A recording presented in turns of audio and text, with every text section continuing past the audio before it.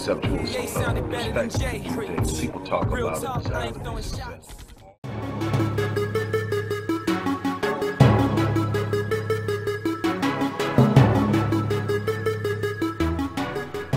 Hello everybody, Dr. Rick Wallace dropping in on you. I hope that everything is going as well as planned, all things considered.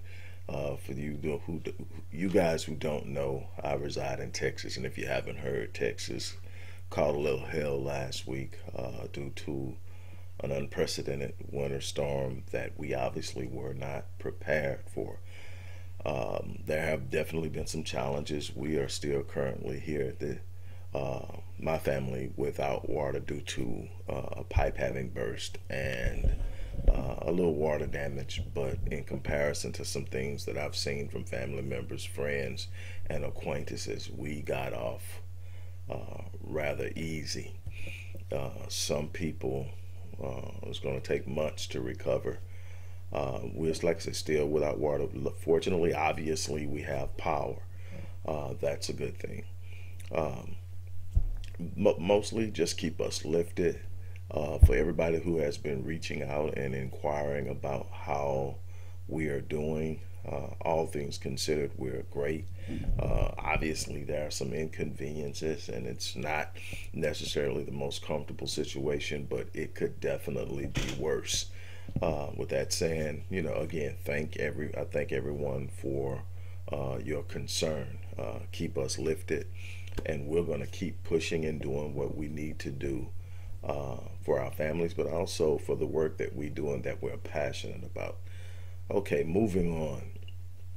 I want to talk to you about something today. Before I get into that, I want to briefly remind you to show some love for the work that we do in the community. Show your support for the work that we do in the community, whether it's Black Men Lead, Rite of Passage initiative, whether it's restoring Ghettos Forgotten Daughters, dealing with that, whether it's the research arm of the Odyssey Project, which is so integral in developing these programs and initiatives that we consistently develop to provide ideas for solutions to the many enigmatic problems that we face as a community. It comes from research and understanding the instruments, mechanisms, machinations, and barriers and so much more that are out there. Also, how our behavior, our natural behavior and responses to the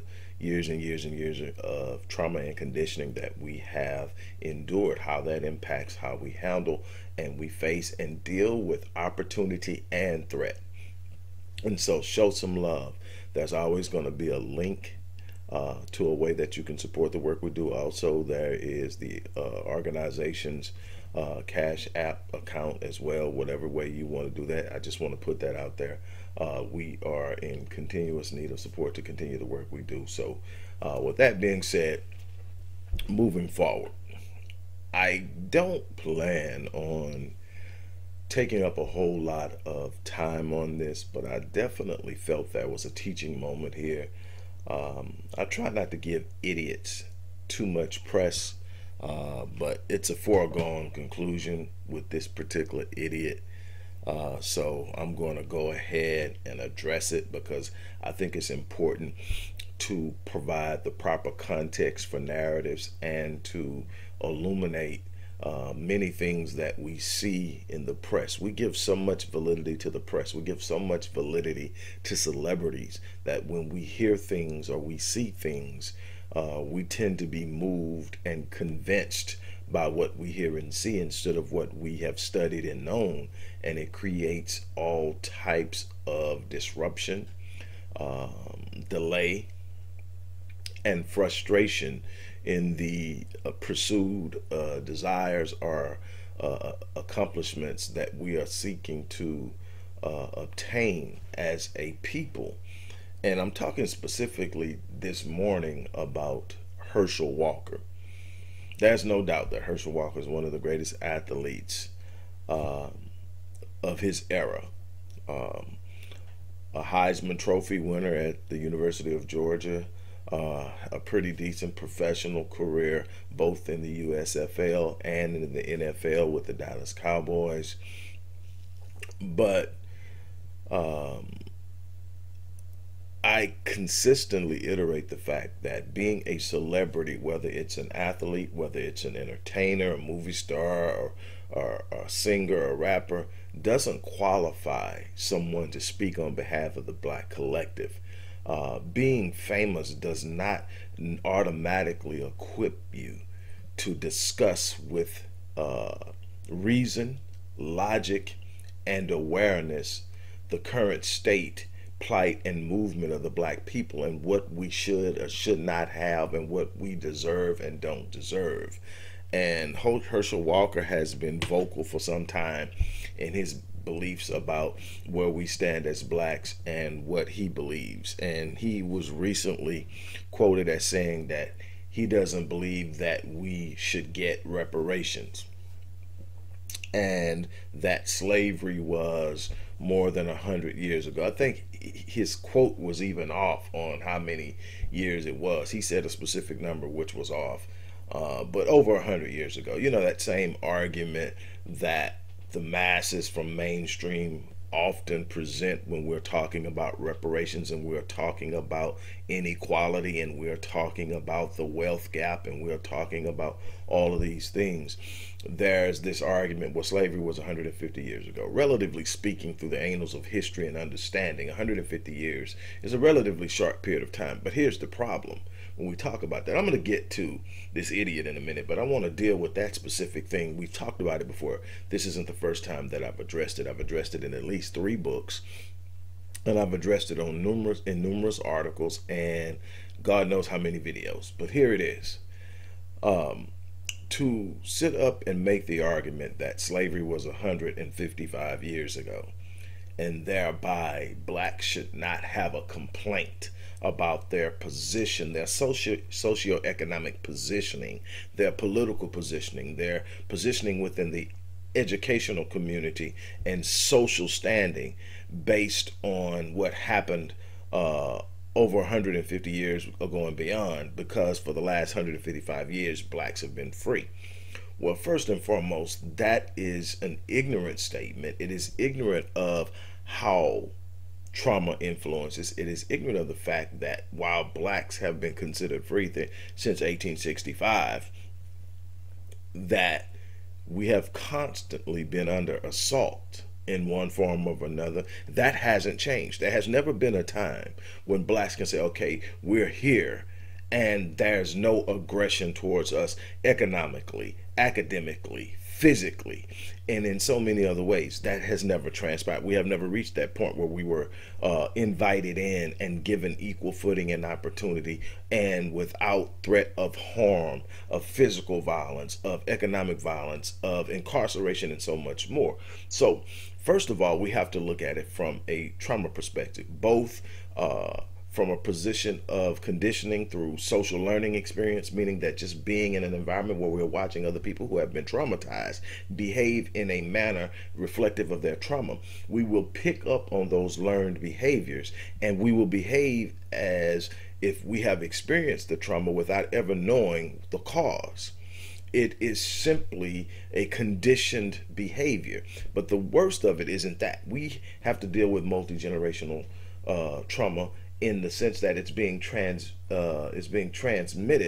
epigenetically, that we have epigenetic experiences. First and foremost, it's being passed down through the genes, but more importantly, those who have been traumatized and then procreate now produce a progeny that is more inclined to be traumatized. So when you pass down epigenetic tags to another generation, and that trauma is passed down, it doesn't just pass down the genetic predisposition for traumatic behavior. It also opens you up to be more easily traumatized. So in the micro or macro aggressions that you experience as a person, you will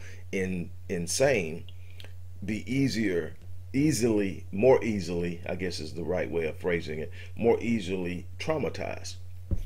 There's studies on ACEs, adverse childhood experiences and the massive impact it has over the course of the child's life, well into adulthood, on throughout the course of the entire life of the person. As few as 4 ACEs. ACEs are adverse childhood experiences as defined by several studies. It's something as simple as divorce. Divorce traumatizes children. Abuse, physically, emotionally, psychologically, having a parent who's an alcoholic, having a parent who's an addict, dealing with certain things within the school system, so much more. At 4 ACEs, each one of those count as 1 ACE, 1 point. At 4 ACEs, a child is more likely to develop diabetes, 3 times more likely to develop diabetes, 4 times more likely to develop heart disease, 12 times more likely to attempt suicide. And I can go on and on and on. These are studies. This shows that there is an epigenetic influence in environmental experiences. So when you talk about the slavery experience, it didn't stop in 1865. There were aggressions after that. For the first 12 years, the Reconstruction era, which most people try to gloss over, was actually the South reclaiming its antebellum base, with the exception of calling it slavery. It was still carried out in the form of sharecropping, in the form of convict leasing. There was still this ability of whites to victimize and manipulate and capitalize on black labor. And so we have to look at that. We have to look at, after the first 12 years of Reconstruction, that were the black codes. Black codes did not allow for blacks to own land and build businesses. We can talk about 70 years of Jim Crow segregation. We can talk about 40 years of redlining, urban renewal, benign neglect, gentrification, all of these forms of serial forced displacement, which again creates a number of other components. That again is an adverse experience that creates an environment of trauma, not just psychologically but physiologically as well. If you studied my papers, or you've read any of my papers on epigenetics, you understand the massive impact of environmental influences in traumatic experiences. What am I getting at here?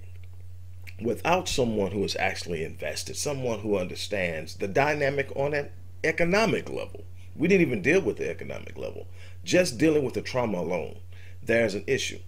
So we're dealing with the economics and how we've been locked out of that, how that has played, that the economic gap is widening, the wealth gap is widening, between the median wealth gap between white households and black households is widening, and there's a reason for that, and we need to discuss and understand that. But we also need to understand that it's very, very, very disingenuous to demand, following on the heels of a statement made by Dr. King in the 60s, not long before he was assassinated.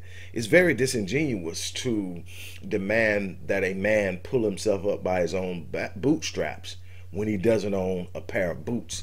And that's the type of situation that we've been constantly stuck in. We've been told to just get it together, to do better, without understanding the undercurrent of lockout, inequity, no opportunity, that's specifically set up to benefit one group and to the detriment of another group. So we have to look at that. And then we look at what is being said. See, people like Malcolm said this. Malcolm said that the moment that you make a good point, a statement, they will put some black buffoon in front of you. And this is me paraphrasing. Put some black buffoon in front of you and try to break down or discredit what you said. Well, see, here's the problem with what Herschel Walker is saying. See, the way that it's presented is as if reparations are a handout or a gift to the black community, the descendants of slaves in America. And it's not. It's a debt. It is a debt owed for the free labor that our ancestors contributed to the building of this industrial empire, an economic empire that became the United States of America. It is a note that we are intent on cashing that says you owe us, not solely based off the slavery experience, but all of the other things that we have had to endure from the Tuskegee experiment, where you purposely kept black men infected with syphilis when you had the cure, to study the pathology of the disease, to sit up and talk about the purposeful and unapproved,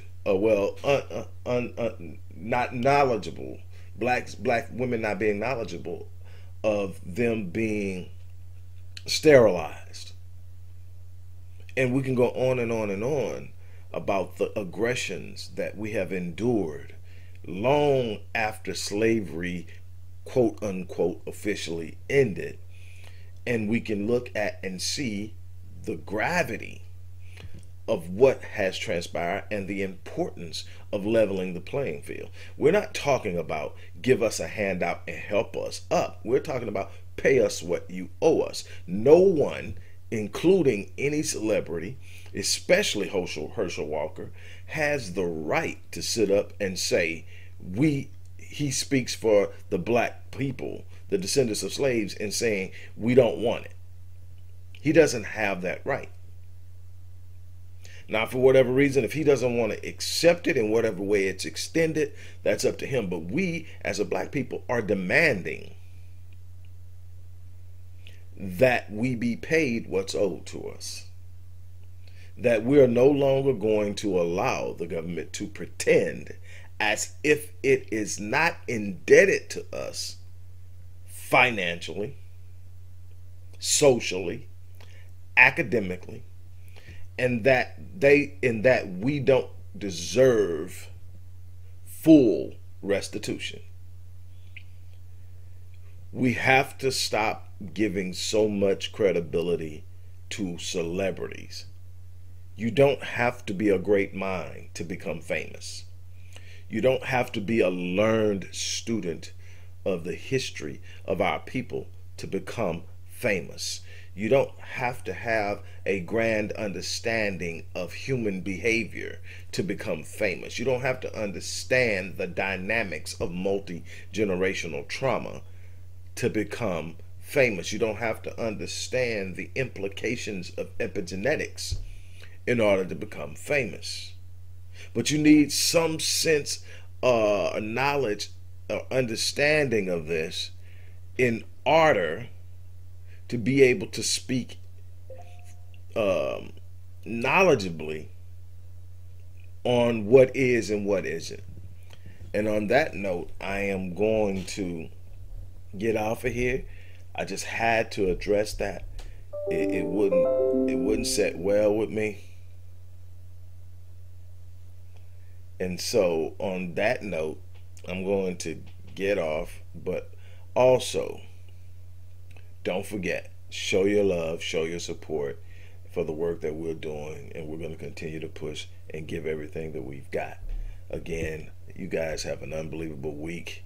Keep lifting us up here in Texas as we go through our recovery process, and you guys have a great day.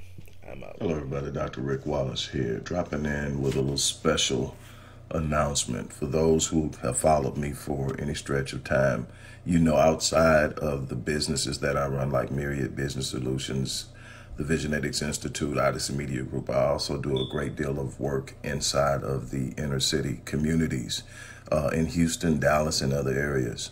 I'm asking now, as we push a fundraiser, that you support what the Odyssey Project is doing in the inner cities, especially with programs like Black Men Lead, which is a rite of passage initiative, and Restoring Ghettos Forgotten Daughters, which is a program focused on helping young girls, but boys as well, suffering from childhood sexual abuse, rape, molestation, domestic abuse, absentee fatherhood, and so many other things. The information will be in the box. Thank you.